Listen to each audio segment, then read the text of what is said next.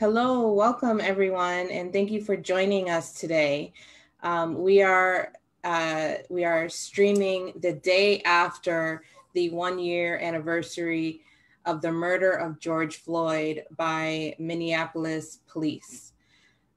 We also are gathered here in commemoration of Malcolm X, whose birthday was May 19th. In addition to that, May 29th is the birthday of Minister Maurice Bishop, who helped lead the successful Grenadian Revolution. And all of these dates are coalescing around the 1 year anniversary and lead us to explore very important elements of the movement today, the fight to end police killings, as well as underscoring the long trajectory of fight for self-determination by Black people on this hemisphere, as well as the revolutionary undergirdings of the movement to free all people within the diaspora and confronting the United States government, both on its turf within the United States as well as abroad. And as Malcolm X said, we are carrying his spirit with us today. And he said, "That's not a chip on my shoulder, that's your foot on my neck."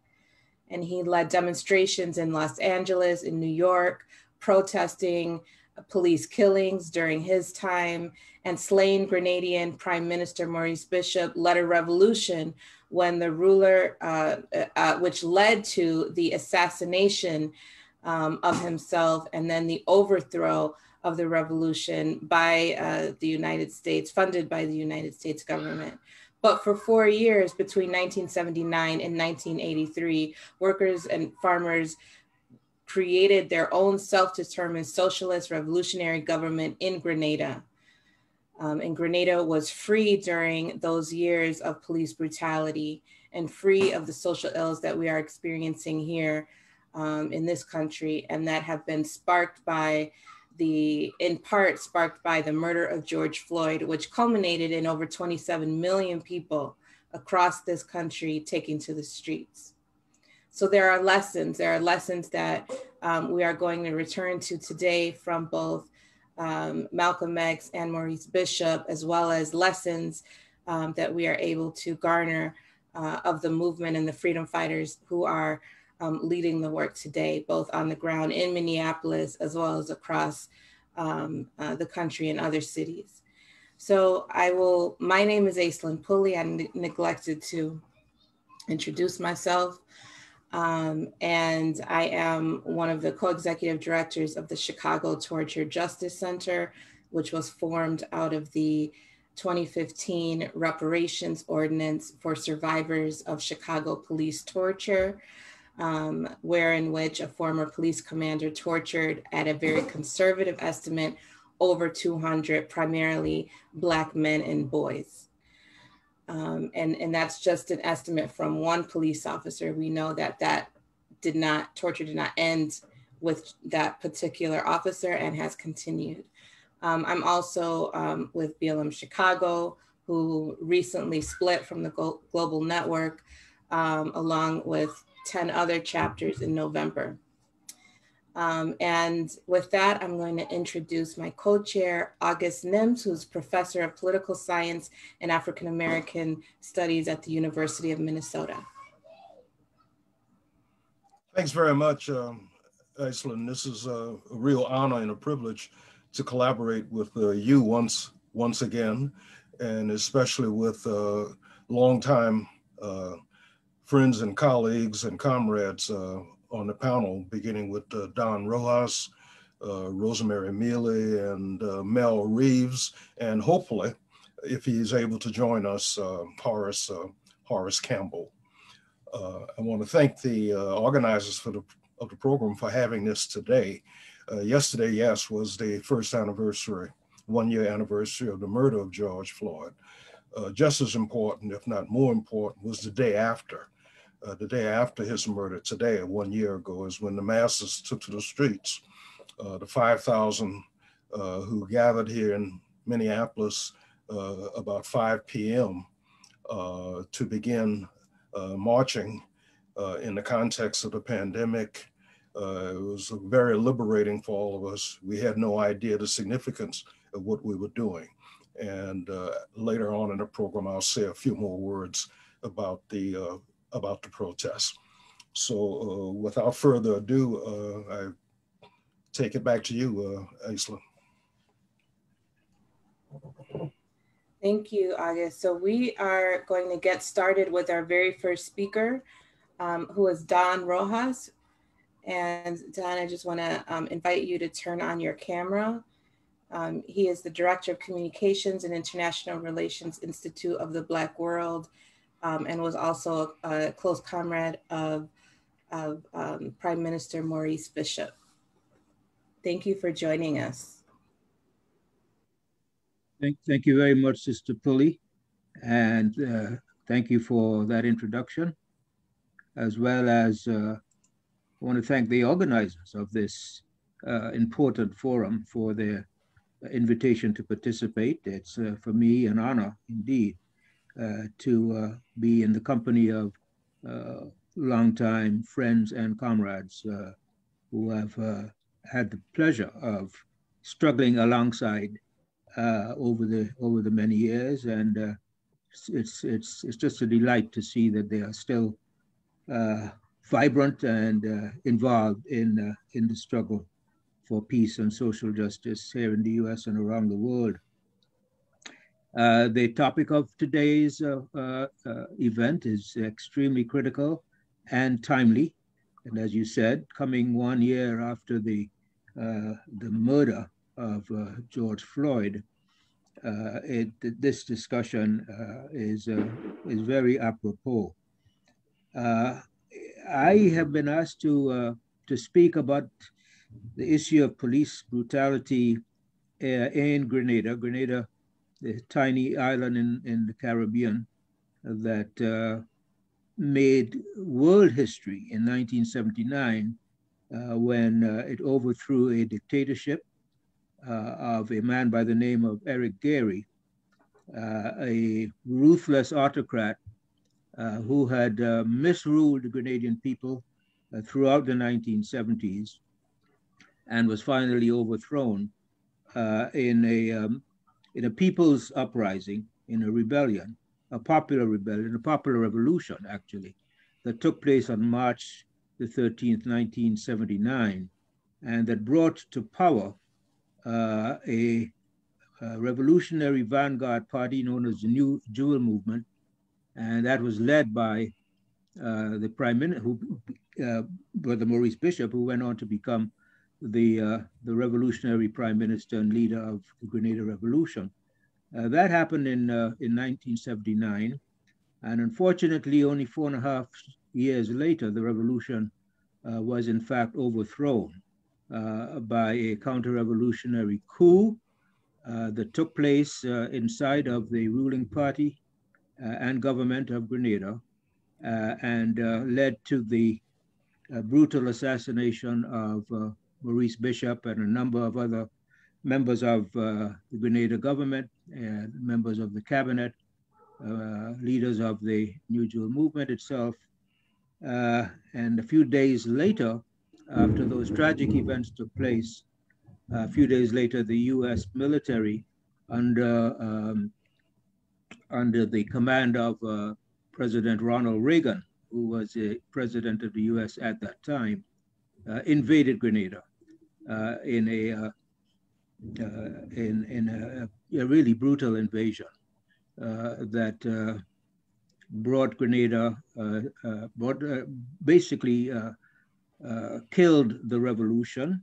After the revolution had imploded, the invasion made sure to put the last nail in the coffin of the revolution. And U.S. imperialism at the time claimed the invasion to be a great victory for the forces of freedom in the Americas.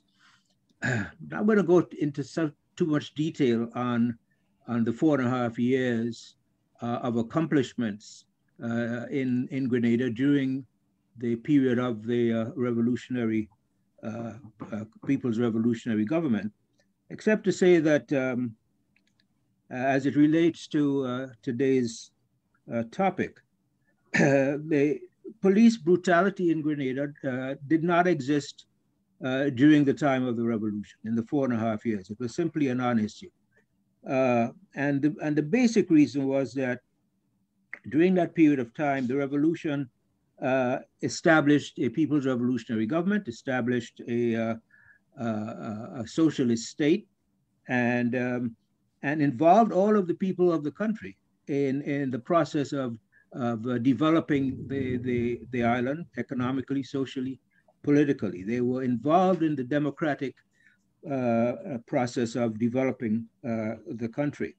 But prior to the revolution coming into existence in 1979, during the period of the dictatorship, especially in the 1970s, the Grenadian people experienced a period of police brutality that was, even by Caribbean standards, truly deplorable. A couple of major incidents happened during the 70s that helped to energize the revolutionary movement and the anti-dictatorship movement in the latter part of that decade, leading eventually to the overthrow of the dictatorship. What happened in 1973, just to give you an example of police brutality in Grenada, the dictator had, in fact, his own sort of a version of the Tonton Macoute in Haiti under Duvalier. And this paramilitary goon squad was known as the Mongoose Gang. And they answered only to the dictator. They were not accountable to any state institution or any popular institution, not accountable to the parliament of the country at the time, accountable only to the dictator. And under his command in 1973, while a popular demonstration was taking place against the dictatorship, led by Maurice Bishop and his father. His father's name was Rupert Bishop. They were both leading a demonstration of thousands of people against the dictatorship. And Bishop's father, Rupert, was shot dead in the back in 1973, in the back. Following that horrible event, a few years later, exactly 3 years later, Maurice Bishop himself was set upon by this paramilitary goon squad and was beaten almost to the point of death. Fortunately, he did survive and, in fact, went on to lead the New Deal movement in the revolution in 1979. During the 4.5 years in power, as I said, the revolution eliminated police brutality because the police force was under the control and command of the revolutionary state. It's kind of sounds a little bit foreign, I'm sure, to sisters and brothers here in the US, but it has happened, and it continues to happen in revolutionary Cuba, for example. The police force in Cuba is under the control and command of the revolutionary state of Cuba. And so no violence or aggressive behavior towards the people was permitted during the time of the Grenada Revolution, during that period of time. Also, it's notable that crime fell dramatically during the revolutionary period.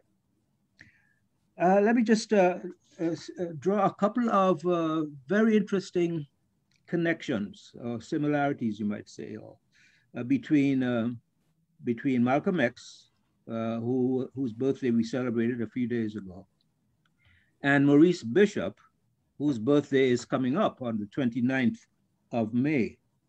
A number of similarities between the two of them. They were, of course, both fighters for the liberation of their people.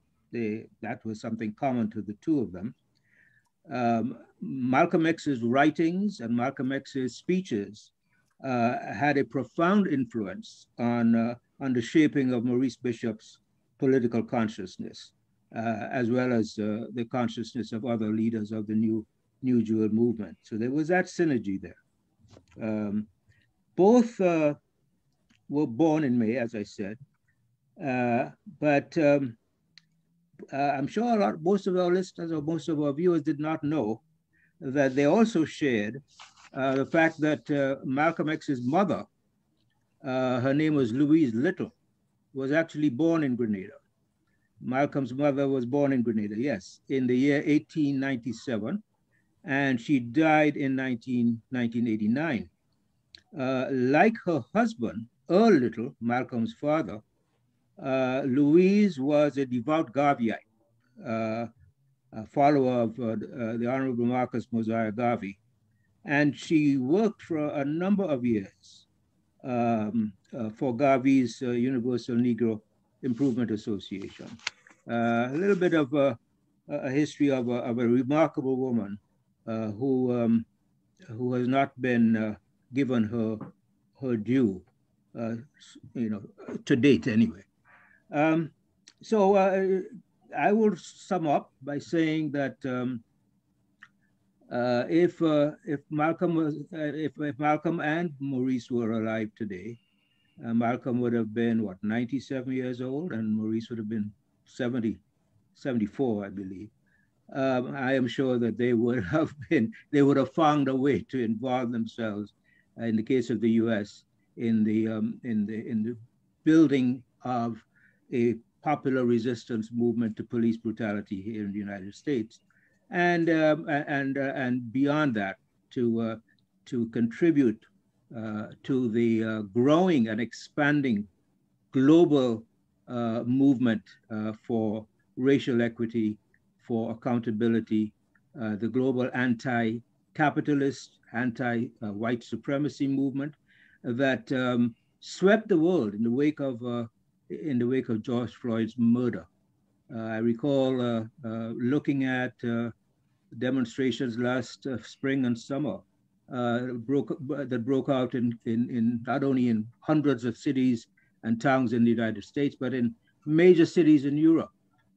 Tens of thousands of people took to the streets in London and Paris and Rome. There were demonstrations in places as far as Japan and in Australia and New Zealand, where there has always been a strong resistance movement to white supremacy in those two countries by the native peoples of Australia, the Aboriginal peoples, and by the native peoples of New Zealand, the Maori peoples. So they turned out in support and solidarity with the demonstrations in New York. So what we witnessed for a short, all too brief period was manifestations of a global solidarity for racial justice and for equity that I have not experienced anything in my many years as an activist, anything close to what we witnessed last year. So the question we have to pose to ourselves is what happens with all of that revolutionary energy 1 year after? Where do we go from here? And I look forward to the opinions and the viewpoints of my fellow panelists as we struggle with that and other questions, other pressing questions that confront the movement a year after the death of George Floyd. So I'll pause there, and again, greetings to all the sisters and brothers and comrades who have joined us this evening.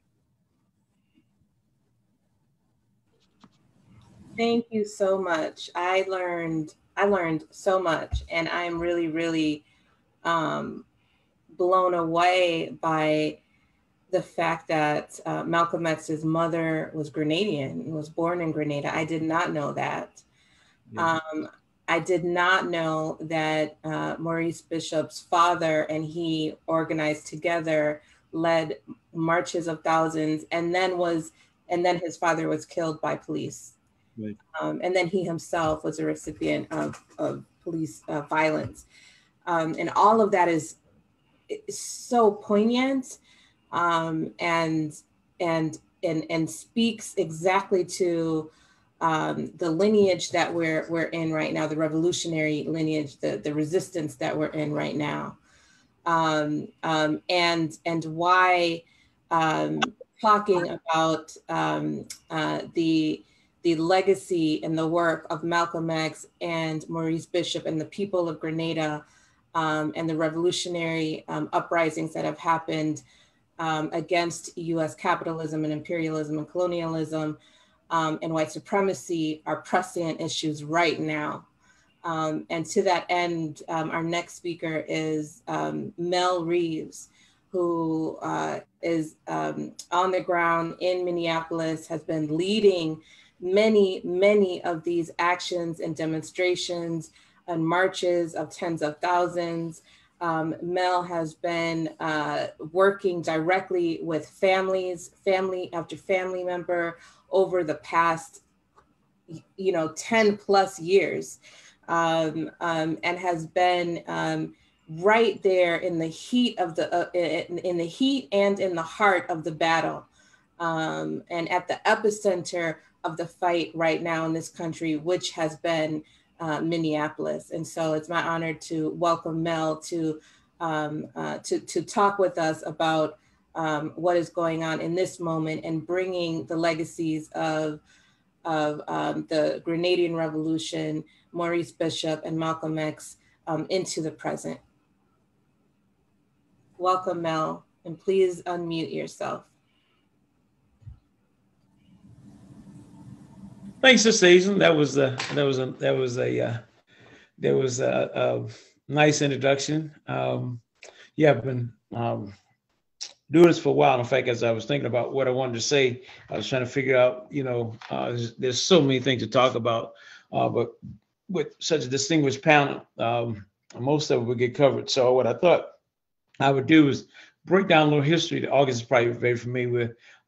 Gives you an idea of what I've been doing over years. Break down a little bit of history of police violence in Minneapolis, as well as what happened around George Floyd here, and look at the political ramifications and stuff, and just take apart some of the political things that were brought up, and also some of the work that I've been doing, as Aislinn mentioned, around the family. So I want to hit on a few things so that I understand I have how many minutes do I have now? I know we had 10 initially, but somebody said I might have 15. What do I have now? Yeah, go in deep. You got 10 to 15 minutes. Okay. All right, because I like the discussion part of these things myself. So the history of police violence in Minneapolis, for me anyway, starts with it started way before the 90s. There was problems that the Minneapolis Police Department has kind of been a wild department, like most other departments in the country. But what makes it exceptional is that Minneapolis is known as a progressive and liberal haven. So you would think that the police would be kinder, gentler police, the kind of police that the chief talked about in the state, and we'll talk about that. In fact, one of the things I listed, I think it was the last thing I listed, talks about how the hypocrisy of the so-called kinder, gentler police force that we know nothing about. So I started my anti-police violence activism in 1990 when a kid named Tycel Nelson was murdered. And if you come here and you mention that name to anybody over 40, pretty much they know his name, and that would be pretty young. But he's been a rallying cry for a long time, because Lieutenant Dan May, who's on the force right now and actually trains people, murdered him, shot him in the back, running outside of a party in the winter of 1990. And me and Chris Nissen, who's one of the best organizers I've ever met in my whole life, one of the most political, clear people I've ever known, who has run into some unfortunate stuff later in life. Me and him pretty much got with a few other folks, Kim Washington and some other folks, and we said, hey, we got to organize and get some justice for this guy. Now, this is the middle of winter in cold Minnesota. Times have changed. We had no internet, no cell phone, and so you had to do things the hard way then. You had to make a flyer, and we had to go door to door. In fact, I think we even got Professor Nims to go door to door with us time to time. Those are old days, remember? So we'd go door to door, passed out, and we built a protest movement, and we fought to get justice for Tyrell Nelson, and we failed, but it energized people. It really did, and it woke folks up to this problem because people have been sleeping on it. And not that long after it, we protested the deaths of Smalley and Weiss. These are two older people who were burnt up in their homes as a result of a wrong house raid. It was really gross. And the chief of police at the time really helped us organize. He incited the city when he said they were victims in war. And really, really cold stuff, because these people were in their late 70s, early 80s, and they raided the house with flashbang grenades, and it caught the curtain on fire, and the house caught on fire, and the police stood and watched these people burn. So we've had, that's kind of the history. Police have been brutalizing folks. It's been a long history of brutalization and killing, and starting in 1990. More recently, we had, and it was 2000. The time is, I cannot, in 2012, I think, or 13, Terrence Franklin was killed. And the police had come up with a wild scenario on how they killed him. And then not long after that, the next year, so you all heard Jamar Clark, and he was killed literally a block from where I'm sitting now, literally right around the corner from where I'm sitting. They were cleared again. The Hennepin County attorney, who was Amy Klobuchar, who ran for Senate, she actually has a lot of blood on her hands. She actually was, she wasn't the prosecutor then, but Mike Freeman was the prosecutor. And the same thing keeps happening over and over again. They find a way to justify it. And we had, of course, Philando Castile. Now, the Philando Castile case, we were to force the Ramsey County prosecutor to bring charges against his killer, Geronimo Yanez, and he was set free. The jury was a sad jury. They actually let people on the jury who actually were friends of cops, and so never really had a chance. And the defense's cases, even though Ms. Valerie says that she was satisfied with their presentation, I kind of wasn't. I thought they could have done some things differently. So those are the things that we've had these cases of police violence. So it's nothing new, and we've been fighting. And I've cut my teeth on fighting those cases. And so we come to so in the middle of those fights, early on in the 90s, to kind of appease us activists, the city offered. Well, we actually asked for the Civilian Review Board, and this is important because we actually got a Civilian Review Board, but we did not get subpoena power. But it had the ability to actually, people would come and file complaints and that kind of thing. Civilians actually ran it. So over time, the police pushed back and the city pushed back, and they wrested control of the review board from the civilians, and then made it a police thing. And then eventually they got rid of the Civilian Review Board altogether. And put it in the Civil Rights Department. Civil Rights Department was somewhat effective. They took it from them, and now they have the Office of Police. I always get it, OCPR. I can't remember what that stands for, but it's Office of Police Accountability. And very little police accountability goes on in that. So we built up quite, I think, here we've gotten really used to fighting police brutality. I jokingly say when, we see people come from outside, like Al Sharpton and there's other folks, it's like, this is not a small town where people don't fight police violence. We have a history. And when Rodney King was beaten to an inch of his life, we had the second or third largest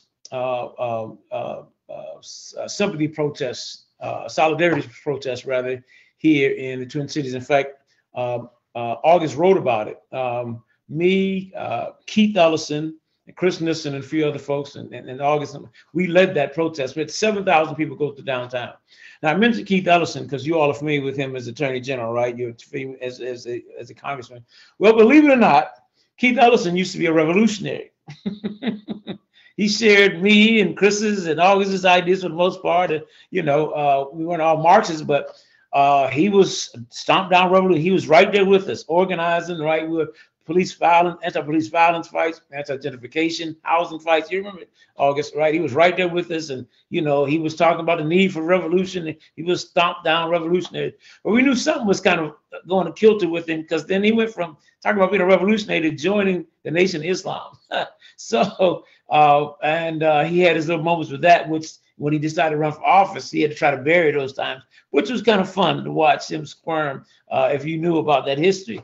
And so I bring him up because he knows our playbook on some level. He went from doing that work, and as a lawyer, he went to representing people. Then he ran the Legal Rights Center, and folks whispered in his ear, hey, maybe you can run. So he became a local representative, and then eventually became a national representative, and now Attorney General.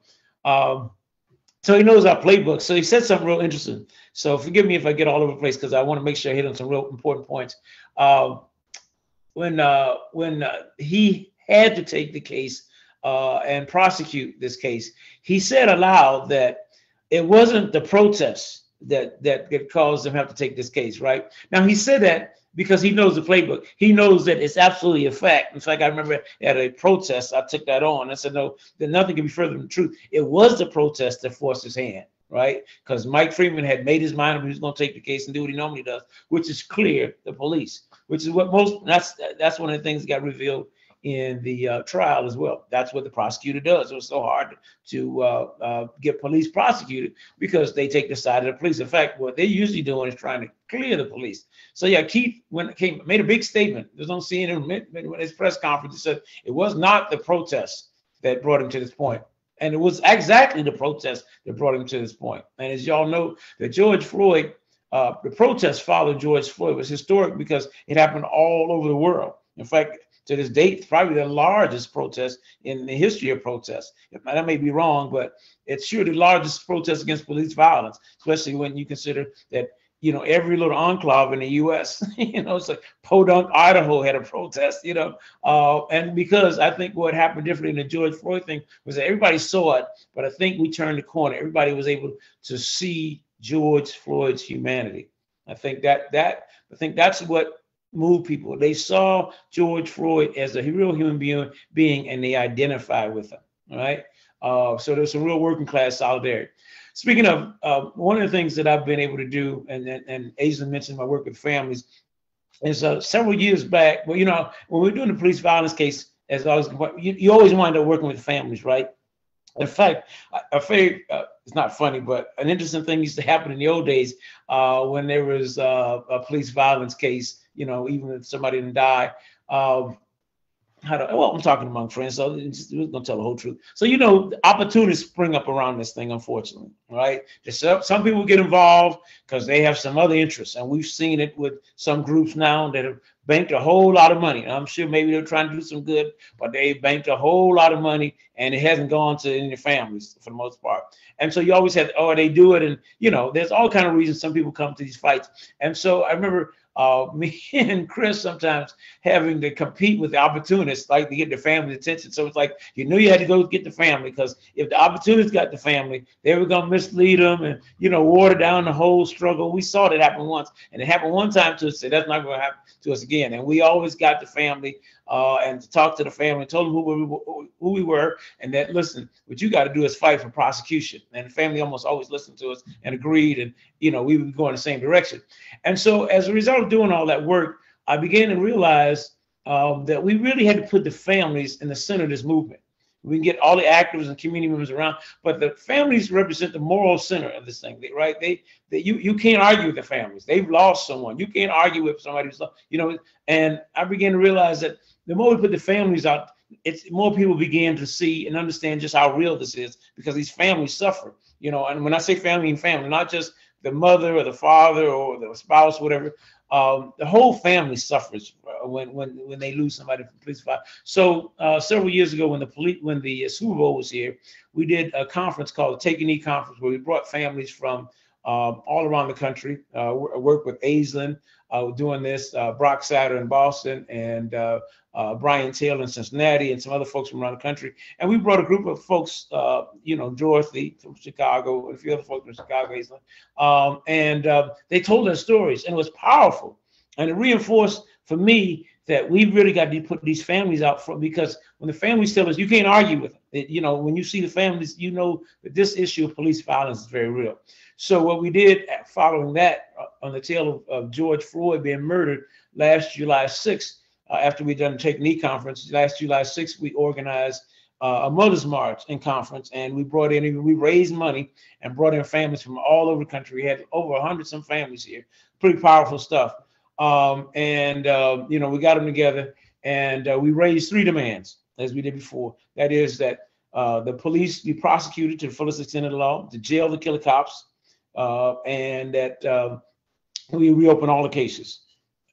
We've been running that demand for a while. In fact, you hear the group Family Supporting Families here raising that demand all the time, that the cases be reopened. We think there's a very radical demand, because it really puts the pressure on the system, to reopening the cases is a significant thing, but it's not unheard of, because for those who remember at the end of the freedom movement, there was a demand to reopen the cases. And because the system felt so much pressure, a certain amount of pressure, they actually did reopen some of the cases.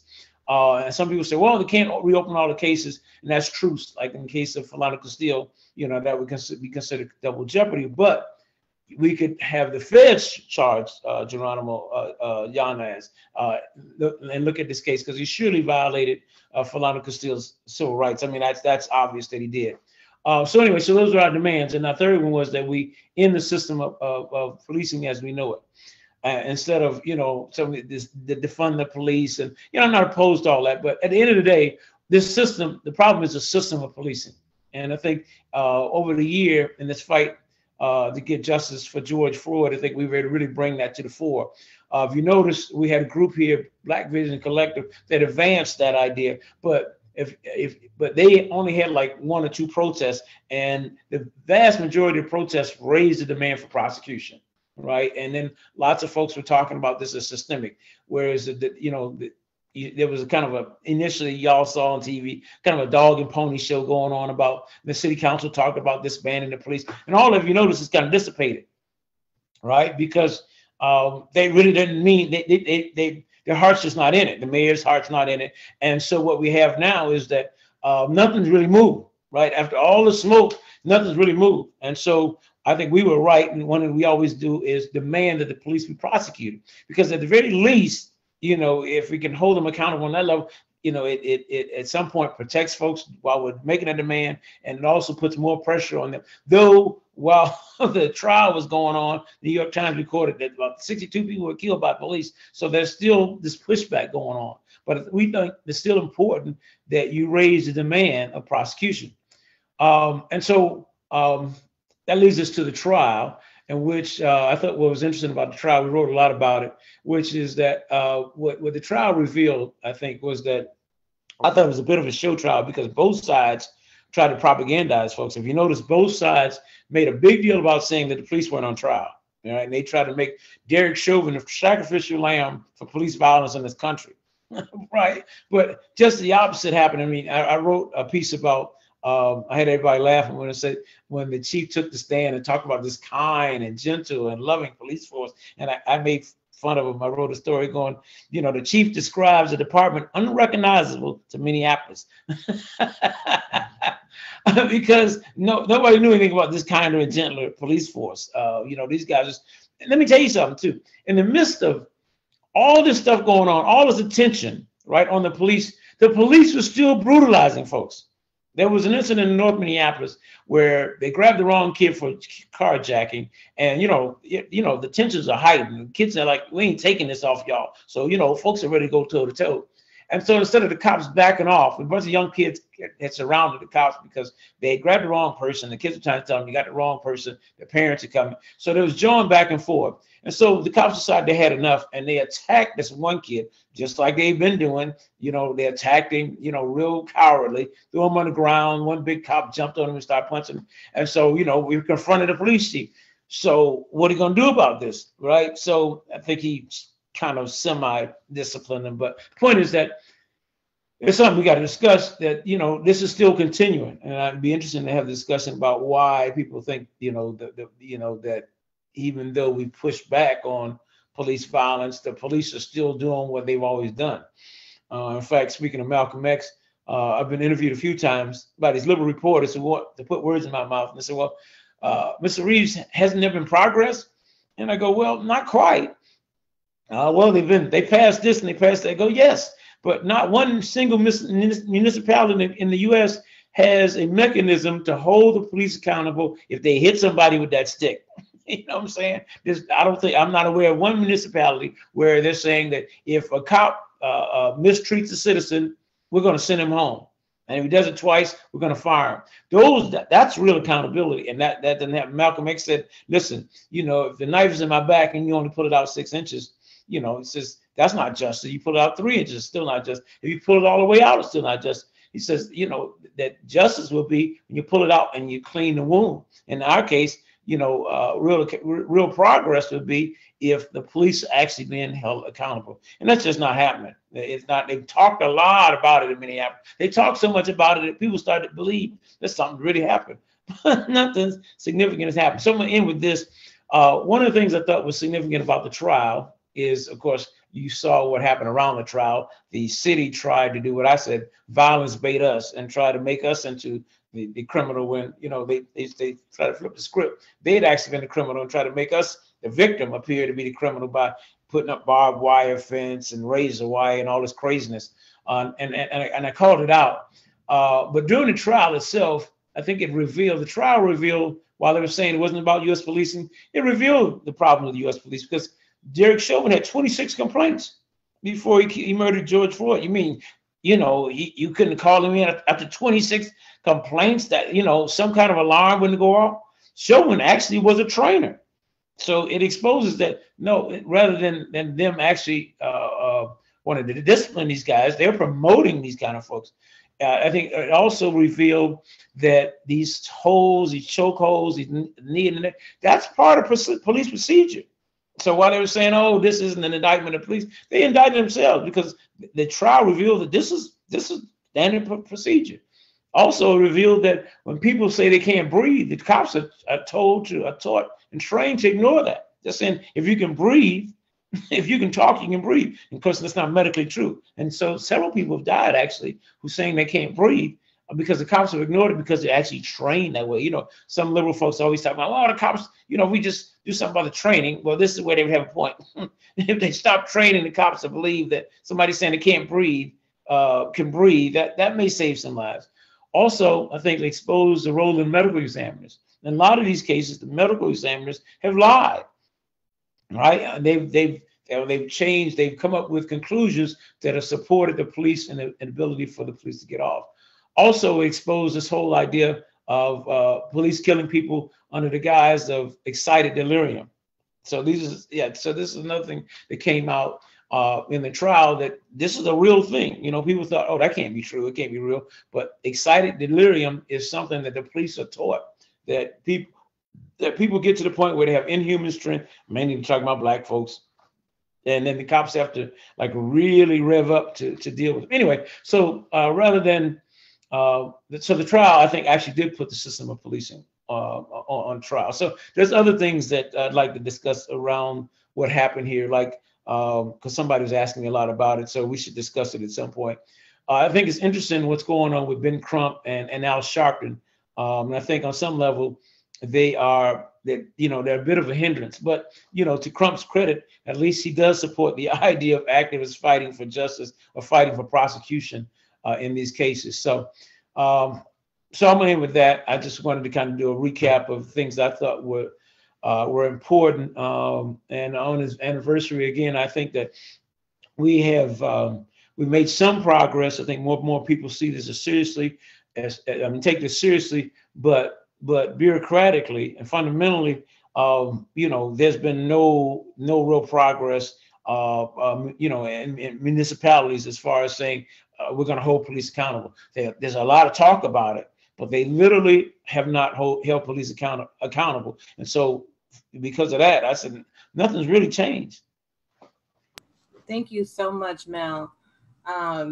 There's so much that I'm sitting with, particularly around the reminder that a year ago, there was a lot of hoopla and celebration over the announcement that Minneapolis was going to disband their police department. And people on the ground were saying, no, no, no, this is a lie, this is a lie, this is a lie. Mm-hmm. And it was, because they still exist.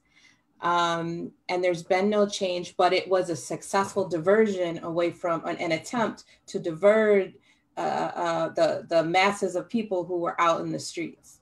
And so there really needs to be movement interrogation of that now, a reckoning. It's been a year that we can now actually point to empirically that that was a lie. What people were saying on the ground was true, and like, let's analyze that. So that is sticking out in my mind. And August, my co-chair, also has some words that he's gonna share before I have the distinct honor of welcoming Dr. Rosemari Mealy. So August, please go ahead, and then we're gonna hear from the great Dr. Rosemari Mealy. Thanks very much, Aislinn, and thanks again, Mel, to be on the same panel with Mel Reeves. We were on a panel a few weeks ago. We actually did an in-person, face-to-face panel on why there are no George Floyds in Cuba. So it's fun to be with Mel again. We go way back.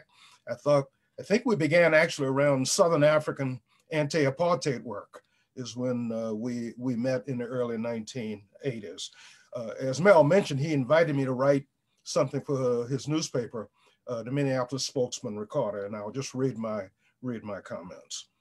None of us who had the privilege of participating in the first George Floyd protests the day after his murder could have imagined what it heralded, both politically and globally. Global is something I didn't get a chance to elaborate on in my piece, of importance, not only in the countries that Don and Mel mentioned, also Nigeria. Also in Nigeria, it's very important to think about the George Floyd movement in Nigeria. What it revealed was that it wasn't just about race. It was about the police acting as the police. This is why thousands of Nigerians took to the streets and identified with the George Floyd protests. Okay. We were simply doing what had to be done to express our outrage at the latest barbarity of the police, also unmistakably visible. Never to be forgotten was the context, the pandemic lockdown. They gave Minneapolis Mayor Jacob Frey license to intimate that we couldn't gather unless masked and quote unquote socially distanced. But the mayor's police, with blood on their hands, were not to be seen. In hindsight, the May 26 protests, done in outrageous sorrow, was Liberation Day for the pandemic lockdown masses, not only in Minnesota, but far beyond. Also of significance, the multiracial character of the May 26 protests. More than half of the participants were white or Caucasians, not to be taken for granted. For those of us who witnessed anti-police brutality protests in the 1960s, we know better. Anti-police brutality actions in most of the United States, as late as the 1990s, were almost exclusively an African-American affair. To be white in the vicinity of such protests could, in fact, be life-threatening. Like many, I often replied and explained the mass outpourings, not just in cities, but the suburbs and the small towns, that the heinous crime was captured on film, a rarity. But I began to realize that that explanation was inadequate. Only at best half of the story. Exactly a century earlier, 3 Black men were brutally lynched in Duluth, Minnesota. No, not Duluth, Georgia, Duluth, Minnesota. Captured on camera and celebrated. Many of the 10,000 celebrants wanted, in fact, to be photographed in gleefully cruel juxtaposition to the bodies of the 3 victims. It can all be Googled for verification. In other words, what may be outrageous in one moment may be celebrated in another. Why? Because attitudes can change, even deep-seated ones around race. The mass movements of Black people and our allies in the streets beginning less than halfway between 1920 and 2020 goes a long way in explaining those profound changes. The multiracial, multi-gendered jury that convicted Derek Chauvin, a white cop, of second-degree murder for killing a Black man. In other words, 4 white women, 2 white men, 3 Black men, 1 Black woman, and 2 mixed or biracial women. That was the first in US history.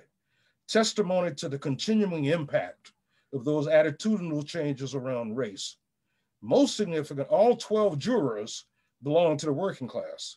Their decision should hearten all of us in realizing what working people, despite centuries of ruling class efforts to use skin color to divide us, can accomplish when acting together. It points the way forward. Since time immemorial, long before racial slavery, the police have existed to enforce class inequality, to serve and protect the interests of the ruling rich. Forging a genuinely inclusive anti-police brutality movement that treats each participant as an equal, regardless of skin color or any other identity, is a possibility for the first time in the United States. That kind of movement is exactly what will be needed to end class inequality, to end, in other words, police brutality. There's no better example than what the Cubans did. A movement, in other words, to do something truly transformative, something, dare I say, actually revolutionary. Thanks, Mel, again for inviting me to write that. Thank you so much, August, for sharing that. Now I have the honor of introducing Dr. Rosemari Mealy, who is the author of Fidel and Malcolm X, Memories of a Meeting, who is also an adjunct professor at CUNY City College of New York, Center for Worker Education, who became involved in the Black Panther Party after the assassination of Chairman Fred Hampton and Deputy Mark Clark here in Chicago, where I am, and who also has lived in Cuba and collaborated on several projects in support of US political prisoners, including working with Assata Shakur, and also is an organizer in the international human rights and political prisoner movement. And it is my great, great honor to bring and welcome Dr. Rosemari Mealy. Well, good afternoon, everybody. Good evening. Thank you so much. That's a wonderful introduction. You must have gone to Google or someplace. But anyway, I just want to first acknowledge that I'm speaking to everyone here from the free territories of the Seminole people of South Florida. And I'm just honored to have been asked to participate in this forum. I want to thank Andrew for inviting me and the Coalition Against Police Terror, Stop Killer Cops. Yes, thank you so much for inviting me to participate in this forum tonight. I kind of looked at this topic and I decided that I wanted to share some insights in tribute, and I'm really going to focus on the globalization of the African American freedom struggle. And in that context, I want to lift up the names of some of our ancestors who were advocates in laying out our grievances on a global scale of how our people have been victims of collective terror and racist violence in the United States. They are Sister Ida B. Wells, W.E.B. Du Bois, attorneys Earl Dickerson and William Ming, Herbert Aptheker, William Patterson, Paul Robeson, and George Floyd. Each of these individuals, along with organizations such as the National Negro Convention, the National Council of Negro Women, the Communist Party USA, and today, the Black Lives Matter movement, they're all in profound ways have contributed to internationalizing our fight against racist violence and terror perpetuated against Black people under the color of law. And they've been targeted, surveilled, brutalized, maimed, and killed by law enforcement officers with impunity. You know, during the early 1890s, a series of shocking lynchings brought unprecedented international attention to America's mob violence. And it was in 1894 that Ida B. Wells arrived in Liverpool, England, to tell our story. She asserted that lynching was a racially motivated act of brutality designed to enforce white supremacy. Thus, the transatlantic activism of this African-American female journalist, an anti-lynching crusader, had the impact of transforming the understanding of racial violence abroad. But it also had the effect of making even white communities in this country increasingly reluctant to embrace lynching. So Ida's campaign against the lynching of Black men and women generated international scrutiny. As British criticism of lynching mounted, Southern political leaders desperate to maintain positive relations with, and this sounds familiar, to maintain positive relations with potential foreign investors, they were forced to choose whether to publicly defend or to decry lynching. So Wells' campaign had the impact of altering the framework of the public debate about lynching and the debates around the role of extralegal violence in U.S. society. And as a result of Ida Wells' transatlantic activism, she contributed to redefining the narrative which brought unprecedented international attention to white mob violence against Black people. But as we reflect on the history, British moral pressures and media attention did not end lynching, nor violence perpetuated against our people. And so some 50 plus years later, the rise in racially motivated attacks and violence against Black people would now take center stage in the international arena, where our cause would be taken to the United Nations. So the Charter of the United Nations is the founding document of the United Nations. It was signed on the 26th of June in 1945 in San Francisco, and at the conclusion of the United Nations Conference on International Organizations, the Charter came into force in October of 1945. So the United Nations can take action on a wide variety of issues due to its unique international character and the powers that were vested in the Charter, which is considered an international treaty. And as such, the UN Charter is an instrument of international law, and UN member states are bound by it. So the UN Charter codifies the major principles of international relations, from sovereignty, equality of states, to prohibition of the use of force in international relations. So since the founding of the 1945, the mission and work of the organization has been guided by the purposes and principles contained in its founding charter, which has been amended 3 times, one in 1963, 65, and again in 1973. So the International Court of Justice, the principal judicial organ of the United Nations, functions in accordance with the State of International Court of Justice, which is annexed to the UN Charter, and it forms an integral part of it. So the United Nations Charter was a framework for states. It was a promise to people. Article 1 lists among the major purposes that of achieving human rights and fundamental freedoms for all without distinctions to race, sex, language, or religious. Then you have Article 13, 55, 62, 68, and 73. They're all framed as sacred trust in respect to all aspects of being protected against abuses and respect for human life. So almost immediately after the Charter came into force, NGOs, especially here in the United States, recognized how this international organization could be used to attack racism in the country. So in 1946, the first U.S. petition on human rights, where Black folks laid out their grievances to the Commission, was drafted at the National Negro Convention in Detroit, and the document was prepared by Herbert Aptheker. The petition did not generate any formal action, but what it did, it attracted international attention. Then in 1947, W.B. Du Bois, along with famed civil rights attorney Earl Dickinson and William Ming, they drafted a petition on behalf of the NAACP to the UN Human Rights Commission. The document was titled An Appeal to the World, in which the NAACP asked the UN to redress human rights violations which the United States committed against its African American citizens, and W.B. Du Bois presented the petition. Then in 1951, The Civil Rights Congress, affiliated with the Communist Party, engaged in a campaign to hold the United States accountable for genocide against African Americans, and they charged that under the legal rubric laid out by the United Nations, the United States, which failed to enforce its own constitution, must be punished, quote, under international law for its genocide against African Americans.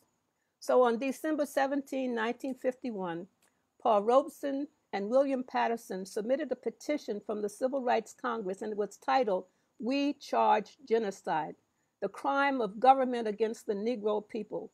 The petition was signed by almost 100 U.S. intellectuals and activists, and Paul Robeson led the delegation to present the document at the UN headquarters, while CRC Secretary Patterson delivered it to a UN meeting in Paris. The document specifically stated, quote, "Once the classic method of lynching was the rope, now it is the policeman's bullet. To many an American, the police are the government, certainly its most visible representative. So we submit that the evidence suggests that the killing of Negroes has become police policy in the United States." So by bringing the "We Charge Genocide" claim before the UN, it further internationalized the struggle of Black folks. It is recorded that, as the document stated, that there was all these condemnations that was laid out, the terrible injustices that constituted a daily and ever increasing violations of the United Nations Convention on the Prevention and Punishment of the Crime of Genocide. So it is sometimes incorrectly thought that genocide means the complete and definitive destruction of a race of people. But the Genocide Convention, however, adopted by the General Assembly of the United Nations on December 9, 1948, defines genocide as, quote, "any killing on the basis of race, or in its specific words as, quote, killing members of the group. Any intent to destroy in whole or in part a national, racial, ethnic, or religious group is genocide, according to the convention. Thus, the convention states causing seriously bodily or mental harm to members of the group is genocide, as well as killing members of the group. And then in 1964, and it's mentioned here, Malcolm X attended the second meeting of the Organization of African Unity, the OAU. There he presented a petition asking, quote, "in the interest of world peace, we beseech the heads of the independent African states to recommend an immediate investigation into our problems by the United Nations Commission on Human Rights," end of quote. According to United Nations procedure, a nation can request the human rights intervention of another country on behalf of people whose rights have been violated. So the African heads of state discussed the proposition at the OAU summit, but unfortunately they failed to bring the case before the United Nations, based in part by pressures by who, none other than the United States State Department. So since 1964, there have been other organizations who have maintained the continuum in exposing loudly and condemning the rise in racially inspired human rights violations. In June of 2020, 1 month after George Floyd was murdered, the UN Human Rights Council held what was announced as an urgent debate on currently racially inspired human rights violations, systemic racism, police brutality, and violence against peaceful protests in the United States.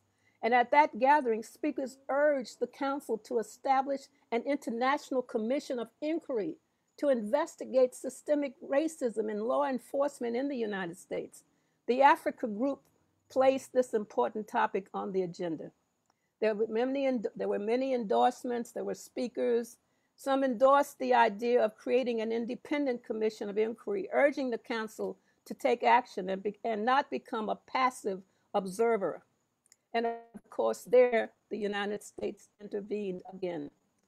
So on April the 22nd of this year, the International Commission of Inquiry on Systemic Racist Police Violence against People of African Descent in the United States officially released its report.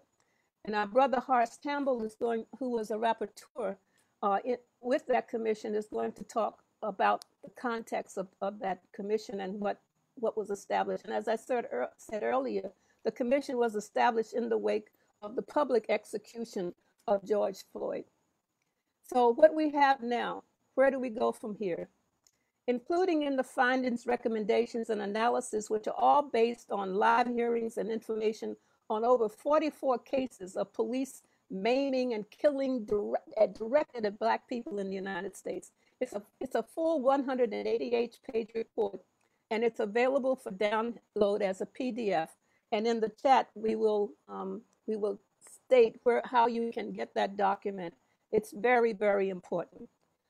The commission found that neither domestic law nor police practices comply with the obligations of the United States under international human rights law and the standards that govern the use of force. The United States is woefully inadequate in protecting people of African descent from police violence. The United States does not have a national legal framework for governing the use of force. Moreover, the United States Supreme Court has set few limits on the use of force by law enforcement officials. And the limits that have been set, they don't meet international standards. And clearly, the United States Congress has not filled the gap. So the International Convention on the Elimination of All Forms of Racial Discrimination prohibits practices that have a discriminatory purpose or effect. U.S. jurisprudence only prohibits policies that have a discriminatory purpose or intent. So the Committee on the Elimination of Racial Discrimination has called on the United States to review the legal definition of racial discrimination and prohibit it in all forms, effect as well as purpose. This information is included in the report. Now, one of the things that we've been looking at, we have all this information. We have the evidence adduced at the hearings regarding the widespread and systemic killings and maiming of unarmed Black people who pose no threat of death or serious bodily harm to police or others. And based on this systemic racism, the commission finds what we call a prima facie case, that crimes against humanity have been committed. Now, on this basis, the commissioners recommend that these crimes be investigated and that they be prosecuted as allowed by international law. So these human rights abuses continue to escalate. There's an organization called the Spirit of Mandela, the Spirit of Mandela Movement. The Spirit of Mandela Movement recognizes the urgency of taking the case of, quote, we the people to an international level. So a virtual tribunal is being organized from October 22nd to the 24th. This is another call to action. Like before, the first we charged genocide, using the documents such as those from the International Commission of Inquiry on Systemic Racist Police Violence of People of African Descent in the United States, and also how to applicably apply the instruments of international law. So that's how we would view taking action right now. We know who has historically internationalized our struggle, and we're in a very good position now with support of African nations. And our brother Horace Campbell will now, he'll take it up from there. Thank you so much for allowing me to share these few words.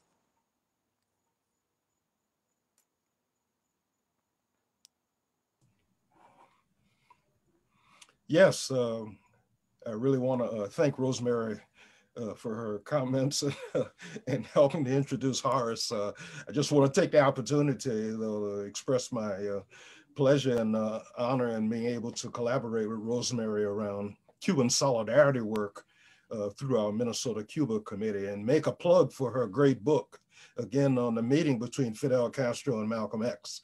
I had a chance to go back and look at it recently. There's a very, very insightful report by a Black Cuban reporter who was a part of the delegation with Fidel Castro at the Hotel Teresa in 1960. And his comments about Malcolm are really, really insightful.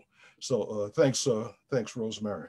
Yes, it's a real honor to introduce our next speaker, Horace Campbell, who I regard not only as a comrade, but also as a colleague. Horace is professor of political science and African Studies at Syracuse University. We go way back, at least 4 or 5 decades. And so we've been through a lot, seen a lot. And so it's a real honor to be with him. And Rosemari has set up and talked about the commission inquiry. It's a 200-page report. There's a link on the screen, and I encourage people to look at it. The commission was sponsored by the National Conference of Black Lawyers, the International Association of Democratic Lawyers, and the National International Lawyers Guild. So without further ado, welcome, Horace. Good evening, comrades. I really want to thank the organizers of this Stop Police Killing to invite me to participate. As August said, about a month ago, I sent the report to August and I asked him that he should do what he can to popularize and publicize this report. I want to thank my sister, Rosemari, who has been in trenches. She's laid out the main findings of the report. And I think what I will do is to give some more work of the context of what we're doing. I also want to thank Mel for his exposition about what has gone on in Minneapolis. The only thing that saddened me about what Mel said is what has happened to Chris, because I remember coming there in the 90s, and I think you remember about us working with Chris and with the present Attorney General, and when we brought UC Kwamena and the Caribbean struggles there. So I think we have to, as we go along, ensure that we do not forget our brothers and sisters along the way. I'm also very happy to be on this panel with Don Rojas. In fact, I have not seen Don Rojas for a while, and I know Don has not been in the best of health, and so I was very worried. So to have him tonight speaking was very, very important. I want to heal up Don, and although Don did not say it, Don worked for the University of the West Indies, and one of the 12 international commissioners is Professor Beckles, who himself was not able to be at the hearing because when he was to oversee the hearing on the 6th, there was an emergency, as there always are in the Caribbean at the moment. So I must say that this is a context. Today, we rolled out the Commission of Inquiry hearings in West Africa. Today, we had a press conference in Nigeria with the president of the Bar Association in Nigeria and two commissioners, Angelique Pierce from New York, and one family spoke, Angelique Pierce from New York, and a commissioner from Jamaica, Bert Samuels, spoke, and he spoke eloquently about the importance of this commission for the Caribbean and for Caribbean peoples. Last week, Tuesday, we rolled out the commission in South Africa before South African journalists. And last week, Thursday, we rolled out with Kenya. And the work in Africa is being spearheaded by the former Chief Justice of Kenya, Dr. Willie Mutunga. And the work is to get Kenya, which is a member of the Security Council of the United Nations, to support the African Union in bringing the findings of the Commission for the Human Rights Council of the United Nations. So this is what is going on. So my participation in this discussion on Stop Killer Cops is part of the work of how to popularize and internationalize the report. And I want to thank Rosemari, because what Rosemari has shown is that if you take the time to read the report, understand the report, you will see the significance of this report at 4 levels. The first level is the importance of this report to give voice to the families of those people who have been killed. The second level is in order to force the legislative agenda in the United States of America. The third level is the internationalization of the crimes against people in the United States of America so that the entire world understand systemic racist police violence against people of African descent. And the fourth level is to engage the African Union to be at the forefront of taking this matter before the Human Rights Council of the United Nations. So this work is, as Rosemari, and I really want to stress the eloquence of what Rosemari said, because this work is a continuation of the work of William Patterson and Paul Robeson in their We Charge Genocide. And that document inspired those of us who worked on the report. And there were 12 commissioners, and I think we should give them their due by naming them. The commissioners who oversaw this report were Professor Hilary Beckles of Barbados, Professor Nikifor Bagwat of India, Mr. Zolani Bokwani of South Africa, is the president of the Bar Association of South Africa, Muriel Fanon Mendes of France, who's the daughter of Frantz Fanon, Dr. Fournier Fascio of Costa Rica, Judge Peter Herbert of the United Kingdom, Hina Jelani of Pakistan, who is president of the International Organization Against Torture, Professor Rashid Manju of South Africa, Professor Osmani Nikura of Japan, Sir Claire Roberts of Antigua and Barbuda, Bert Samuels of Jamaica, and Hannibal Uwafu of Nigeria. These were the commissioners who oversaw the Commission of Inquiry. I was one of the rapporteurs who oversaw the hearings, and the four rapporteurs were myself, Marjorie Kahn, Rhea Julian, and Professor Priscilla Oten.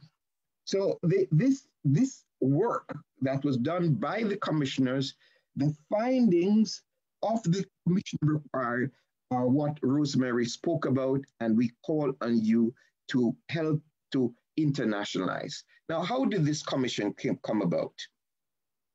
The families of George Floyd, Breonna Taylor, Michael Brown, Philando Castile joined with 600 human rights groups and petitioned the United Nations Human Rights Council to appoint a UN Commission of Inquiry to investigate systemic racist police violence and attendant human rights violations against people of African descent in the United States.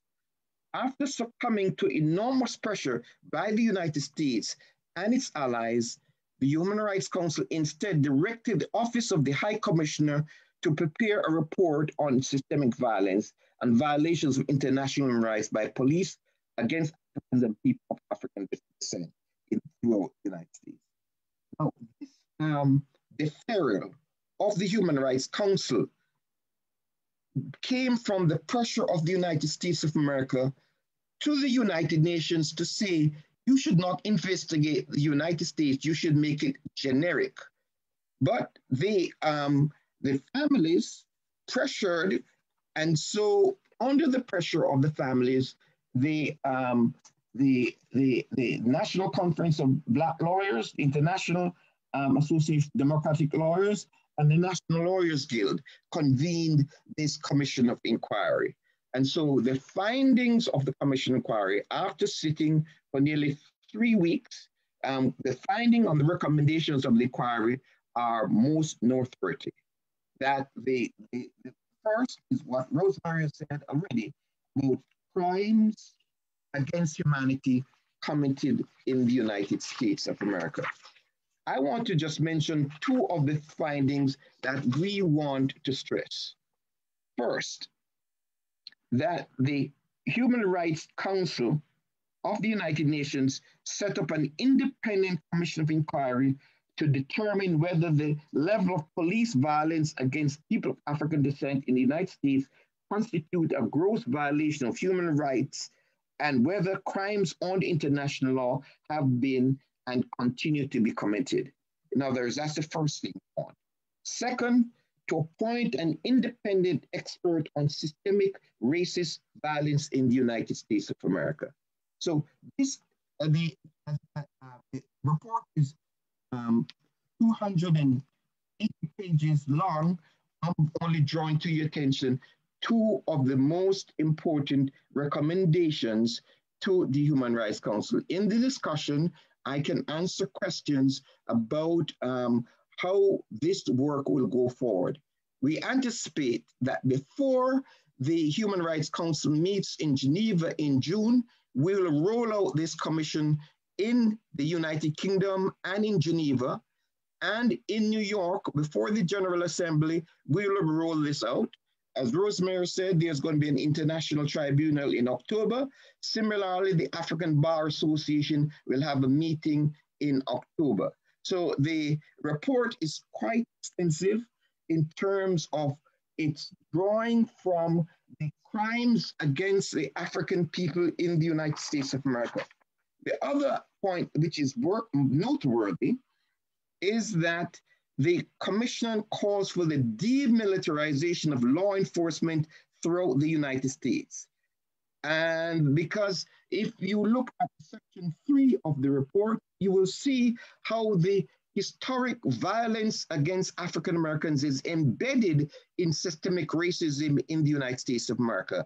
And we draw attention to the 1033 program of the National Defense Authorization Act, where the military transfer weapons to the police departments in the United States of America. The other part which I want to bring to the attention of Don Rojas is the question of reparative justice. On the part of the legislative agenda, the report is calling for the United States government and its Congress to pass the George Floyd Policing Act. Also, that they should embrace the Caribbean Reparations Commission proposal about people of African descent and why the question of racism constitutes a crime against humanity. I want to say specifically, the commissioners urge the United States to consider seriously applying analogous elements contained in the Caribbean Community 10-point action plan on reparations, which includes a formal apology, health initiatives, educational opportunities, an African knowledge program, psychological rehabilitation, technological transfer, and financial support. So the intent of this is not something I can go into great detail.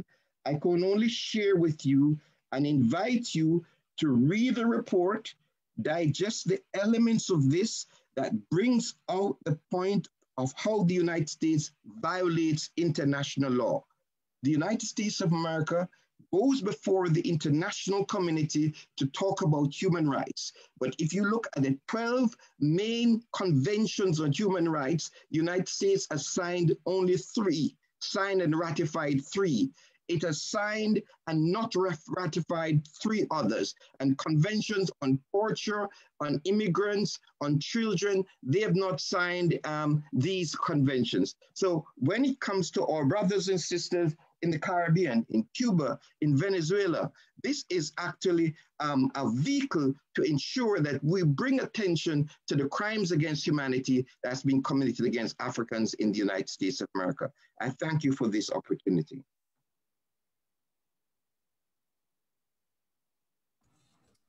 Thank you so much. I am just, thank you so much. There's so much that you said, and Azat in the chat has been sharing links to the reports that have been mentioned. So please do click those links and study the reports that have been shared. There is so much here to kind of dive into. We haven't yet been receiving any questions, but I do have some questions. But before we go to questions, we have one more speaker. And Gerald, Elijah, I'm going to ask you to unmute and to turn on your video. So I just sent you the signal there. And while we wait for that to happen, I'll introduce who he is. So Gerald Reed is a survivor of Chicago police torture. And Gerald was incarcerated for over 31 years. and was just released a month ago. So let's be patient as we navigate technology. There have been extraordinary advances in the internet and cell phone usage and all of that. So while Gerald is figuring that out. But I want to share a little bit about the significance of the fact that he has been freed now he's been out for 30 days.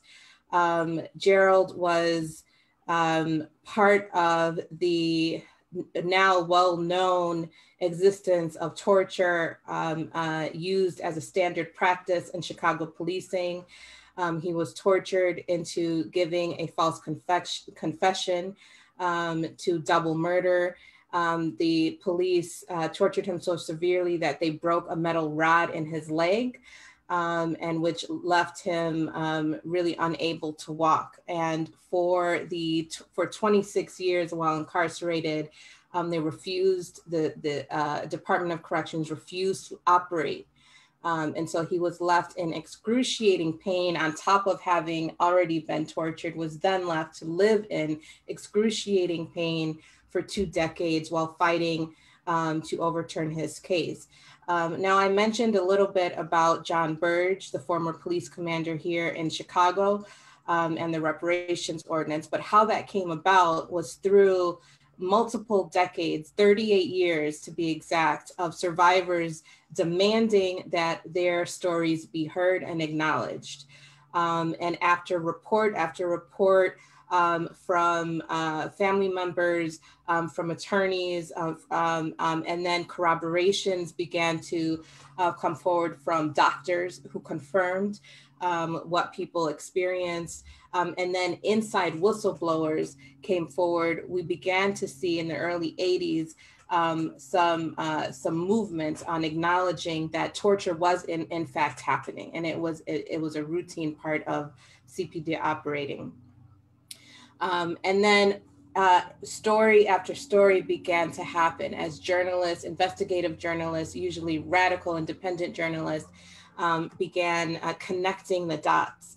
And then in the 90s, a group of survivors who were sentenced to execution, who were on death row, formed a study group and discovered through their studying together that they had all been tortured. And much like rape survivors and survivors of sexual assault, there is extreme shame. And so there also was in extreme shame, almost identical, that survivors went through. And so people didn't talk about being tortured. There was a lot of shame in saying that I was tortured into a false confession. And so there are some survivors who had their rappies, their cellmates, whom they never talked about torture until they were on the outside. And so these defendants who were on, or these people who were on death row, then discovered that they all had been tortured and had been tortured by similar cops, formed the Death Row 10 and began working with organizers on the outside to get the death penalty abolished. And that was successful. And in 2004, I believe it was, the Illinois governor put a moratorium on executions, and which was then instituted into permanency by the Illinois state legislature, who abolished executions completely. And like Dr.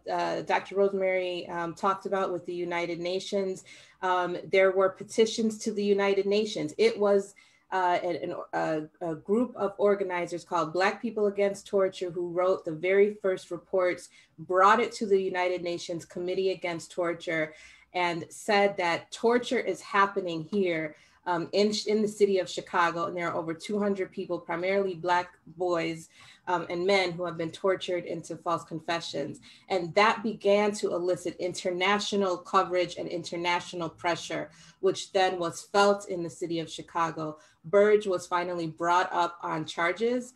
However, the state, as they do, delayed every step of the way. And it was the month after the statute of limitations on torture had expired that they brought forth federal charges. And because that has expired, the only thing that was left over was perjury and obstruction of justice. So he was found guilty of those and was charged with 4 years in prison. He was then released early on Valentine's Day. However, the torture continues, and there are people who are still incarcerated. And Gerald Reed is an example of the fights that it has taken to get people free. And Gerald, I'm still hoping that you can figure out how to unmute and come on camera. But if you're not able to, I'm just going to be your voice and explain that some of how, we're talking about cops who kill, and the name of the coalition is centering around cops who kill, but we know that it is the system as a whole. The murder of people by police is the most atrocious because it is the most final. But there are so many levels of violence that lead up to that, that are a part of the routine manner of order of policing, and that includes torture.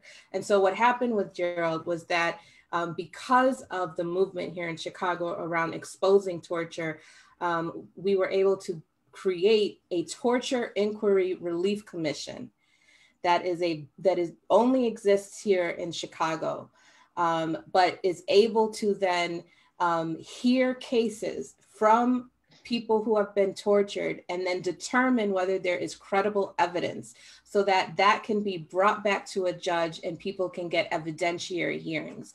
The goal of that is to release people faster, because if their evidence is found to be credible, then their case can be thrown out and they can be freed. That is what happened with Gerald.